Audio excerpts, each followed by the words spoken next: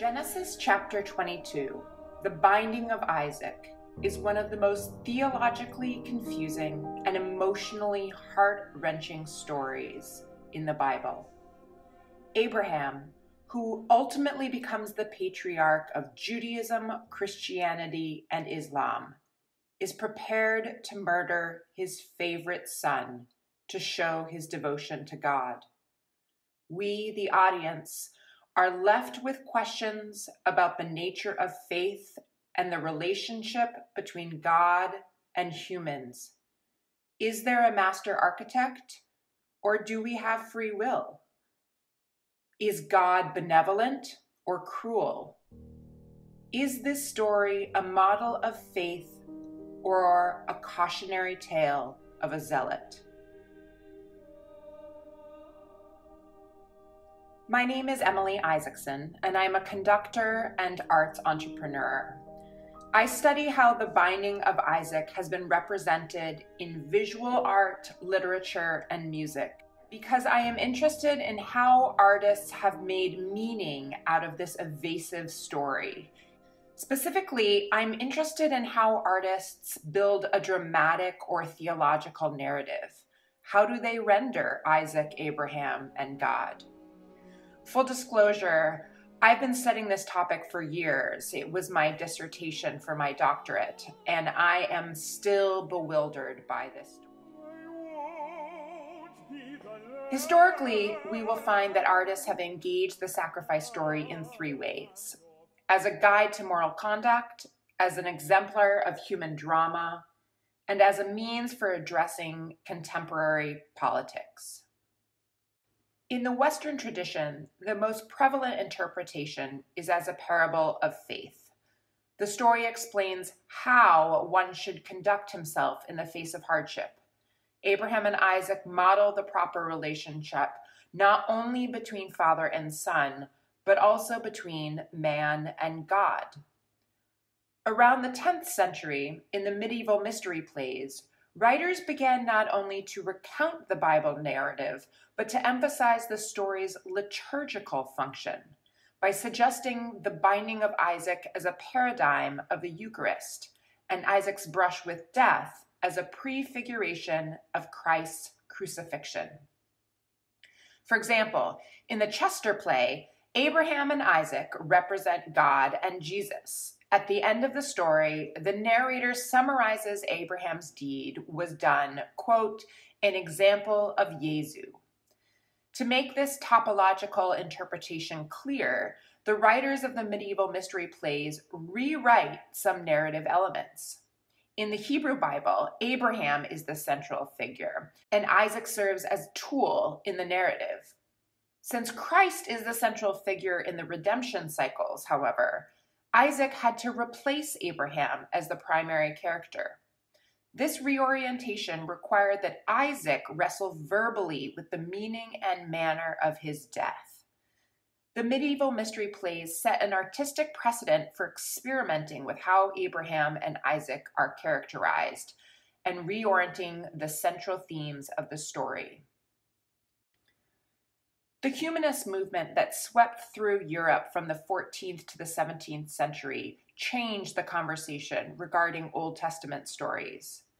The characters in the Bible were no longer depicted as stoic prophets and noble patriarchs.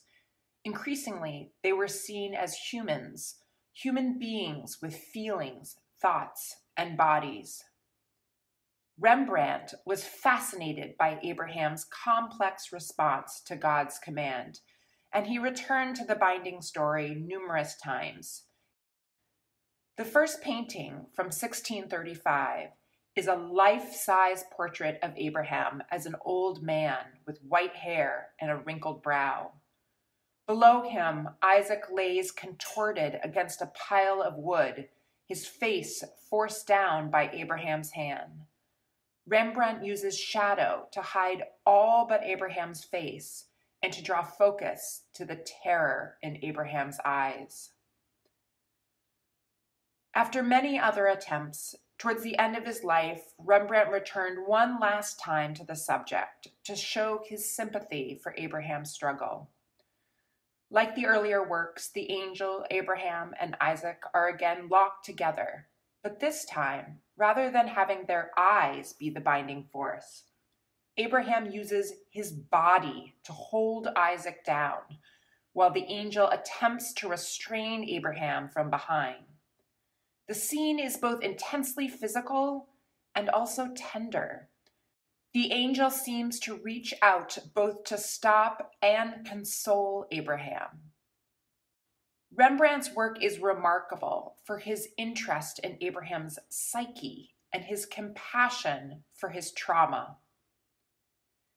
If the medieval mystery play emphasized the ritual aspect of the binding of Isaac, and Rembrandt's art offered a more intimate perspective, Italian painter Michelangelo Caravaggio features the story's drama. In his 1603 painting, Caravaggio shows a balding Abraham holding a glistening knife in the air as he pushes Isaac's head upon a hard stone. Isaac's mouth is open, as if screaming or sobbing. The sense of immediacy and violence are heightened by the diagonal thrust of the body parts and the sudden contrast of highlights. Most striking, the frame cuts off each body, as if the viewer is only steps away. Caravaggio radically changed the interpretation of the sacrifice story. Abraham is portrayed as savagely cruel, and Isaac as struggling desperately instead of piously submissive. Caravaggio depicts the binding not as a parable of faith, but as an attempted murder. Genesis 22 so distressed the Danish writer Søren Kierkegaard that he devoted an entire book to explore 4 different possible explanations for the story. In the first version, when Isaac realizes his father's intentions and begs for his life, Abraham rebukes Isaac and screams, "Stupid boy, do you think I am your father? I am an idolater. Do you think it is God's command? No, it is my desire." But then Abraham prays softly, "Lord God in heaven, I thank you. It is better that he believes me a monster than he should lose faith in you." In Kierkegaard's second interpretation, he imagines the consequences of this event on Abraham's psyche. He imagines Abraham traumatized, physically scarred for the remainder of his life.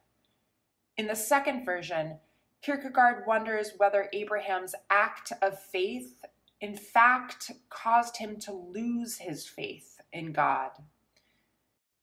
While the second interpretation envisions Abraham's depression after the sacrifice, the third imagines his regret. Kierkegaard focuses on the self-doubt Abraham experiences after attempting to murder his son. Ultimately, in the third story, Abraham concludes that he misunderstood God's directions and that he has betrayed his family and his God. Abraham prays to God to forgive him for being willing to sacrifice Isaac. In the last account of the sacrifice story, Kierkegaard deviates the most from Genesis 22. Whether by loss of nerve or as an explicit act of disobedience, Abraham fails to act. He cannot bring himself to kill Isaac, and as a result, Isaac loses his faith. Not a word of this is ever said in the world, and Isaac never talked to anyone about what he had seen. At the end of Fear and Trembling, in the eulogy on Abraham, ultimately, Kierkegaard sees faith as a paradox that cannot be understood by reason or conventional morality. Over the next 500 years, the sacrifice story became a meme amongst visual artists and composers who used it to reflect on the values and characteristics of modern society.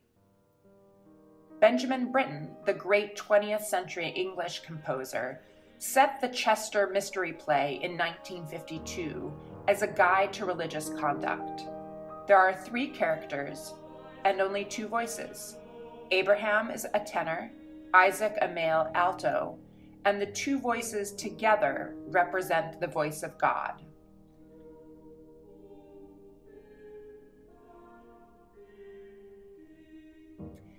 In 1958, Britten was commissioned to create a work for the consecration of the new Coventry Cathedral, which was destroyed in 1940 by German bombs during World War II.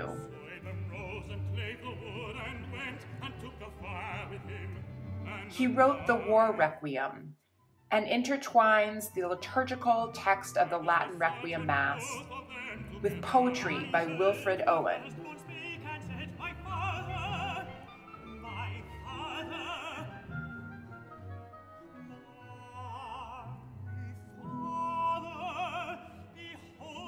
Owen's poetry decries the fate of young men sent to their deaths by an unfeeling patriarchal system. When Britten uses Owen's poetry in the War Requiem, he transforms the traditional religious imagery into a critique over political conflict and mankind's capacity for violence.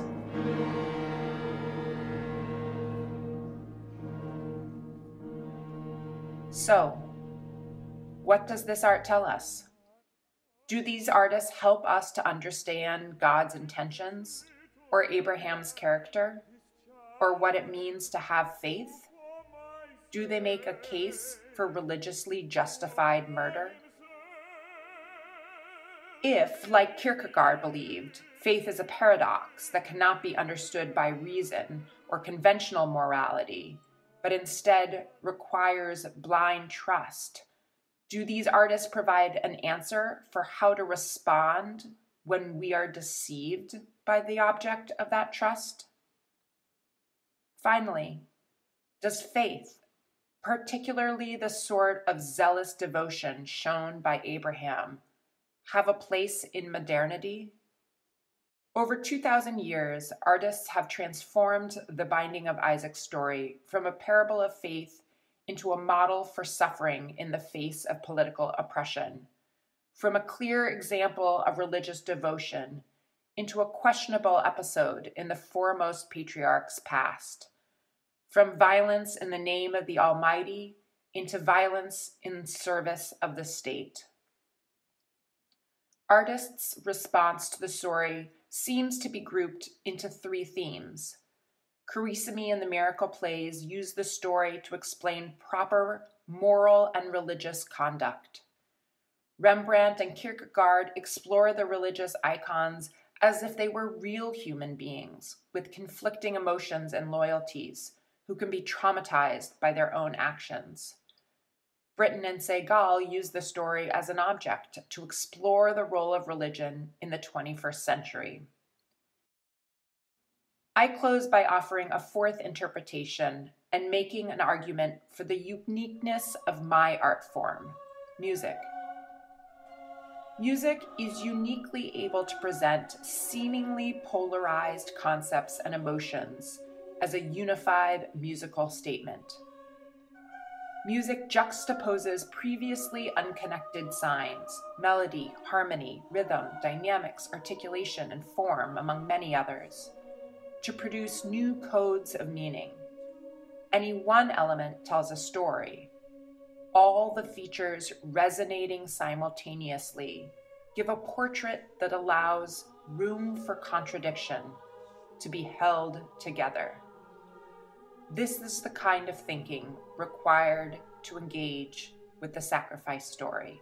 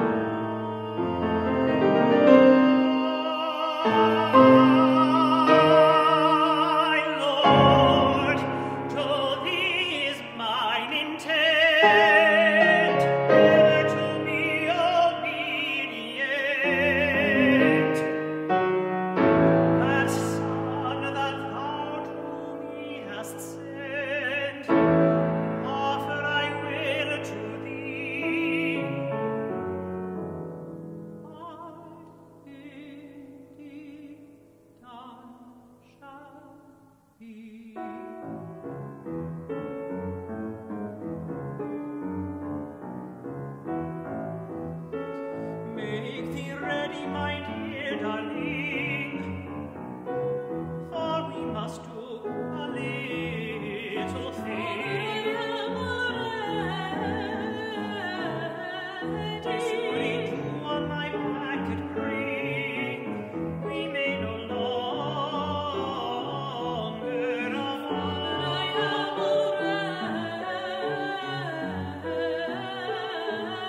the sword and fire that I will take, for sacrifice behoves me to make. God bidding will I not forsake. Whatever obedient ready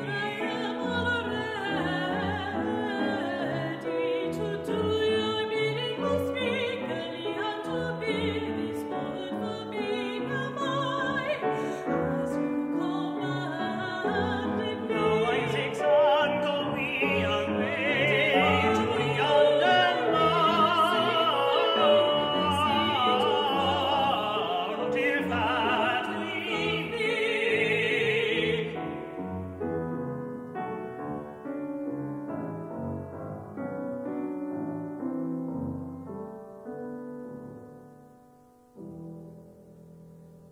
Oh, my heart will break in three to hear thy words. I have pity, as thou wilt, Lord, so must it be.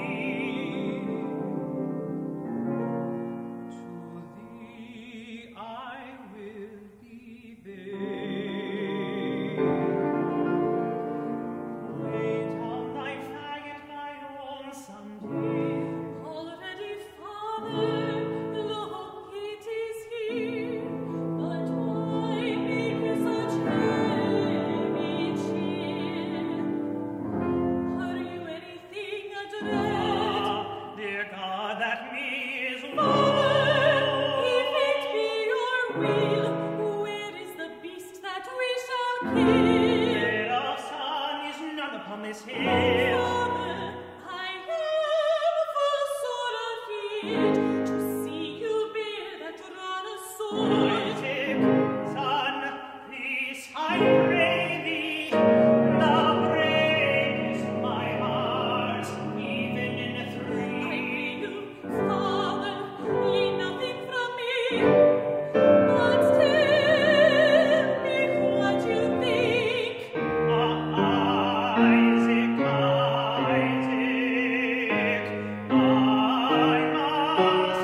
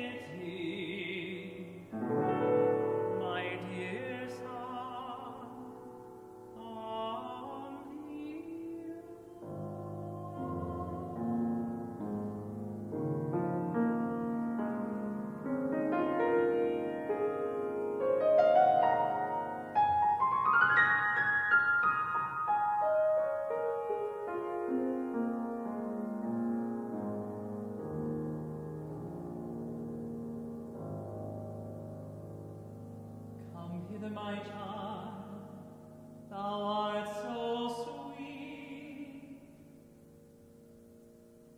Thou must be bound both hand and feet.